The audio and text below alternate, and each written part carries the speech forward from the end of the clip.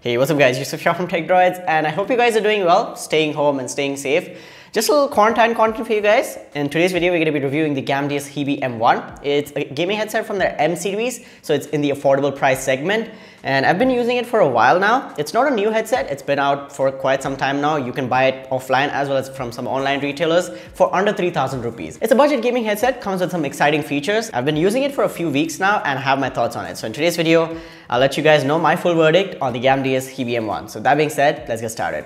Alright, so talking about the design and build quality of this headset, it is different from your usual headsets where you have a single headband, a single frame that connects the two ear cups together and keeps the phone, headphones structurally sound. Here it's kind of different. You have a metal frame that keeps the two ear cups together and it's for the structural integrity. Then you have a self-adjusting headband that is padded, so it's nice, and most of the headphone is made out of plastic, but it's good quality plastic, so there's no creaky and stuff like that, and it is pretty flexible, pretty rigid. The build quality is pretty nice in my opinion, and the metal frame does help. And yes, you do have RGB on the headphone and you can control it, but the only control you have over it is on and off, so you can't really change the colors or anything like that. But I wasn't expecting that for this price either, so it just does its rainbow colors, so it changes through all the colors it has and keeps repeating that on its own. And it's a nice addition in my opinion, gives the headphone a good look. You have Gamdias' branding here, and if you notice, the headphone is quite large and seems quite bulky. That's because Gamdias is using something called the oversized ear cup design,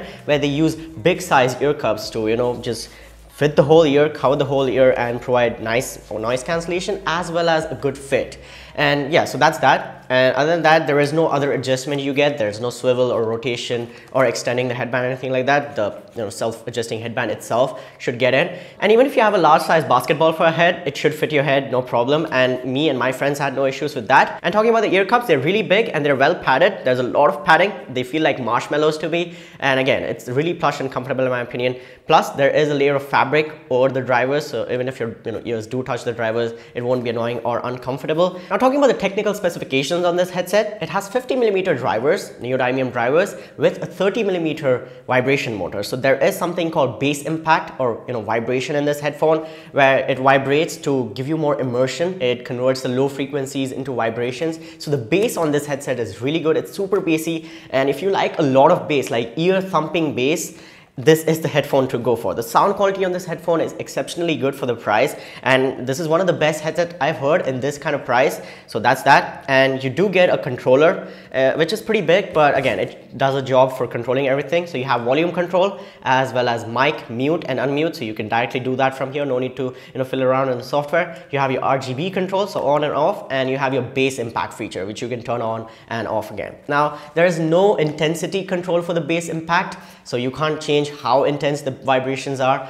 So that's kind of annoying in my opinion, because after a while it kind of gets annoying where it's vibrating a lot. But depending from game to game, like in Battlefield 5, you might like the vibration, but let's say you're playing Counter-Strike or Control, you might not like the vibration, so you can just turn it off if you don't like it. It's a novelty feature in my opinion, but it does give off a good immersive feel. And this headphone is compatible with Gamdias' Hera software, which allows you to change things like the equalization on the headphone, and also you can fiddle around with the magic voice settings, and you can also turn on and customize the virtual 7.1 surround sound, which is not great. I've heard better.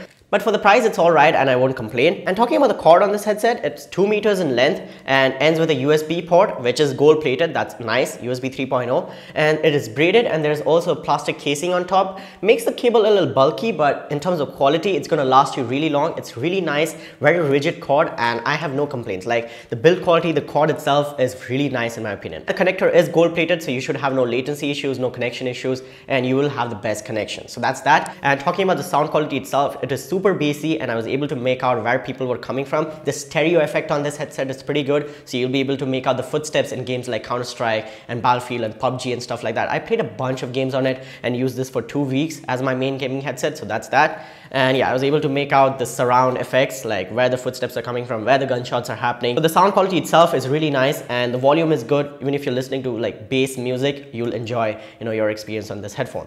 Alright, this is a microphone test of the Gamdias Hebe M1, and the mic is retractable, but you can push it in if you're not using it, and it becomes like really tiny and you can hide it.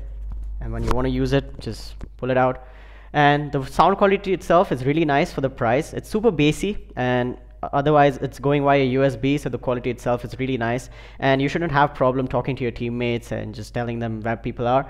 And also if you're into streaming or doing some voiceovers, creating some content, that should also be fine. So in terms of microphone quality, it's a thumbs up from my side. Alright, now let's talk about the most important thing about a headphone, and that's the comfort. No matter how good it sounds, how many great features it has, if it's not comfortable, you're gonna take it right off. Like, you're gonna put it on, and if it's hurting your ears, you're going to take it off. Now, what is the difference, and what is the problem with this kind of a design compared to a traditional headphone design? First of all, there is no swivel or rotation on these headphones, so the ear cups don't rotate, whereas other gaming headsets do have this kind of feature where they rotate and swivel.